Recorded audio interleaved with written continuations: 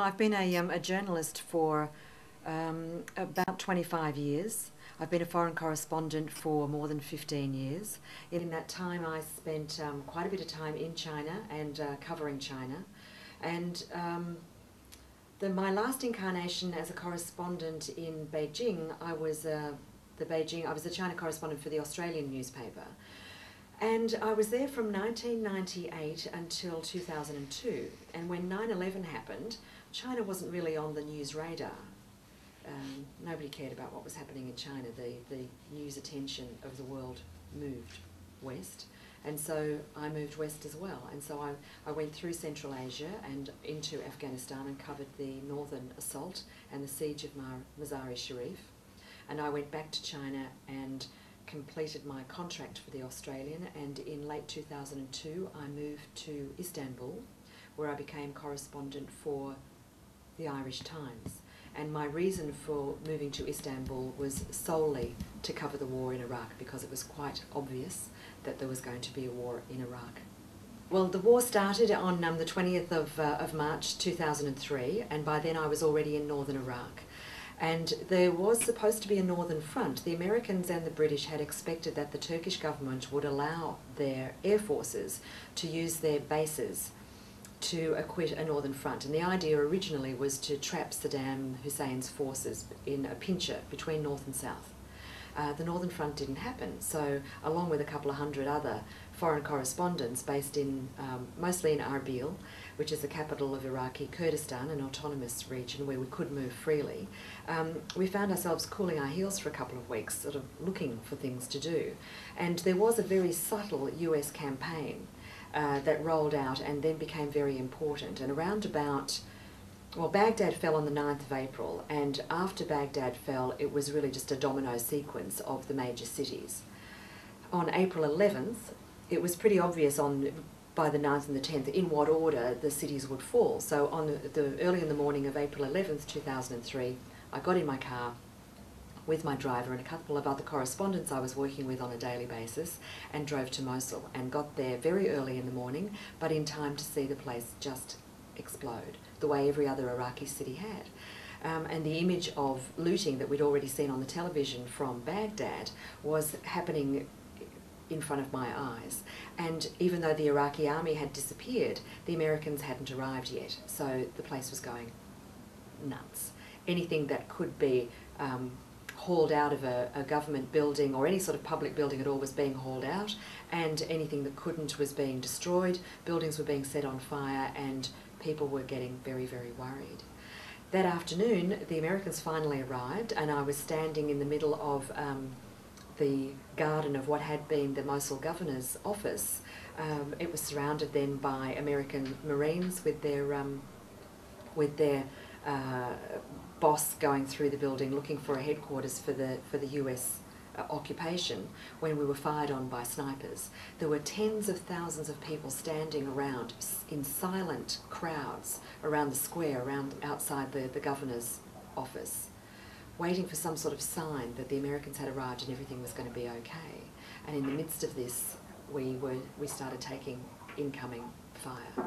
So the Americans ran out of the building, they hopped in their jeeps and they drove off, and we did the same. And it became pretty obvious day one that something was brewing in Mosul. A couple of days later, I went back to Erbil in Iraqi Kurdistan, and over the course of the next few days I did what I'd been doing for the duration of the war, which was going to a different area every day looking for news, finding out what was unfolding.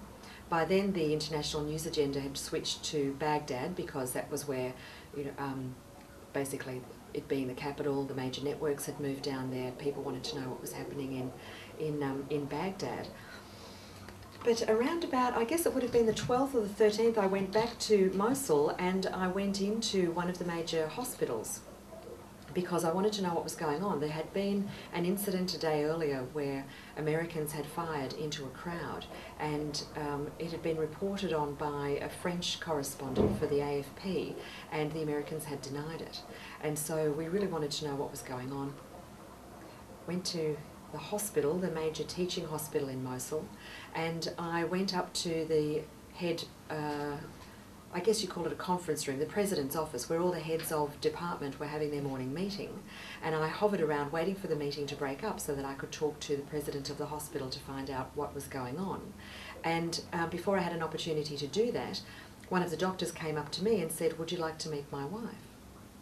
And I said, "Of course." So he took me out of the conference room, and sitting on an ordinary chair behind a door in a little alcove was a very petite woman, round face, in a big black billowy dress, and he said, "This is my wife." And I said, "How do you do?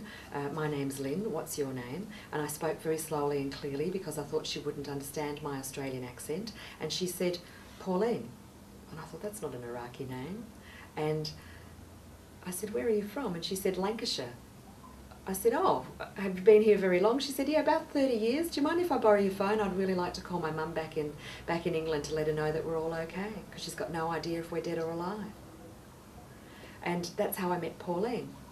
And she invited me to come back to Mosul a few days later to have lunch or dinner, just to come back to her home.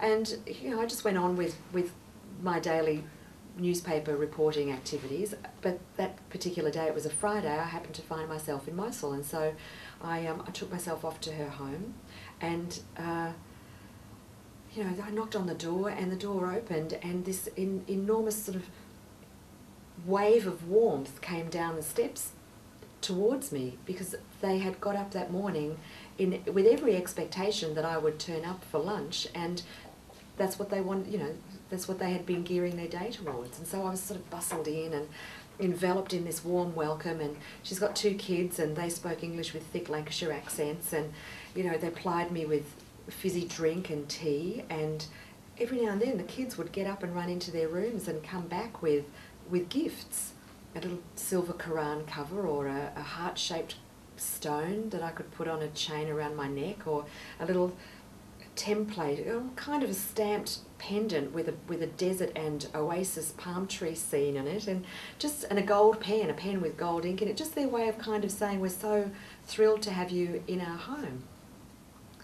And I found that in a lot of places, Afghanistan was the same, that when people like me turn up, it's kind of an indication to people that things are going to maybe possibly get back to normal, and I think that's how they were hoping things would be. So we had a bit of a chat, and then we were shown to the table, and I could see through where I was sitting on a sofa, through an alcove and into a dining room, and I could see that the table was set, and I'd been living in this hotel in Erbil for weeks and weeks, and eating big chunks of mutton and pre-cooked spaghetti, and I was just sick to death of the food, and I thought, a home-cooked meal, what could be better? And I was imagining dolma that Pauline had just made, and bread hot and straight out of the oven that we'd used to dollop up yogurt dip, and hummus that she'd just put the chickpeas in her food processor to make, and I was so looking forward to it. And I thought we'd all sit around and chat and laugh and talk about how the war was over now and things would get back to normal. And we sat down, and I looked at the food on the table, and I looked at Pauline as she was sort of backing out of the room, traditional Arab style, "Please eat, we're off."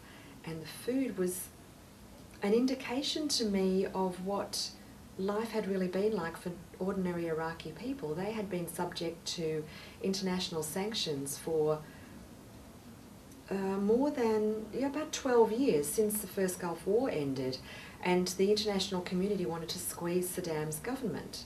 And one of the ways that they did that was to stop the government selling its oil on the international market, so it couldn't make proper foreign exchange, in proper quantities to feed its people properly. And so in compensation for that, the United Nations sent in food, and the food was distributed by a government monopoly, and the people who distributed it kept the best for themselves and sold it on the international market, and the rubbish went to the people. And so the bread was grey because it was made with flour that had to be sieved for weevils and stones, and the chicken was also grey. It was like it had walked from Syria, and the only thing to drink was that too sweet, syrupy, fizzy orange pop, and it was a real epiphany for me. And I kind of realised too that probably what we were being served was what they were going to have for their dinner if we hadn't turned up.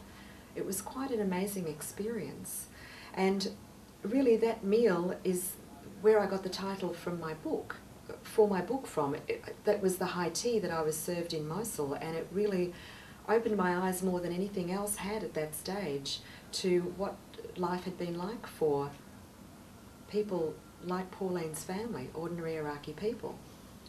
Now after lunch, we rejoined Pauline and her husband Ali and her children Noor and Jamal in the living room, and Pauline said, I have a friend who will be really angry with me if I haven't told her that you're here so she can come and meet you, and I'm just going to call her. So she went to the telephone, and 20 minutes later, standing outside the glass doors of Pauline's living room was Margaret from Newcastle. And Margaret came in, and she'd also been living there for 30 years. She'd also met her Iraqi husband in the north of England while the men were studying on government scholarships, fallen in love with him and followed him back to Iraq. And there they were.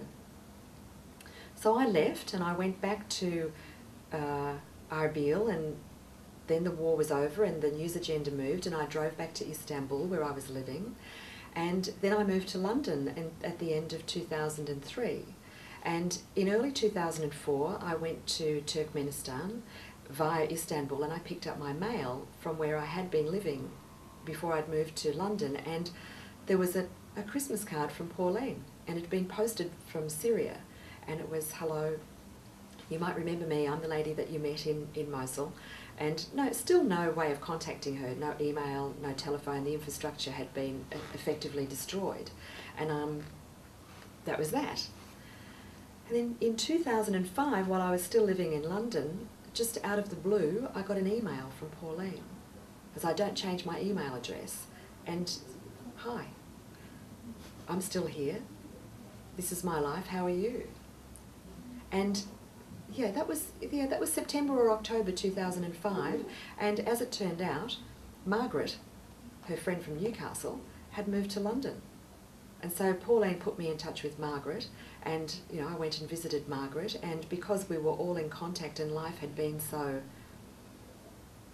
extraordinary and taken such amazing turns for both women since the war that was supposed to bring freedom and democracy to Iraqi people, I started to talk to them about whether or not they liked the idea of me writing a book that told the story of their lives, because they had essentially been ordinary Iraqi wives and mothers and daughters-in-law, for people to be able to understand beyond the headlines, which had become dominated really by the horror of war and insurgency and murder and insane religious bloodletting.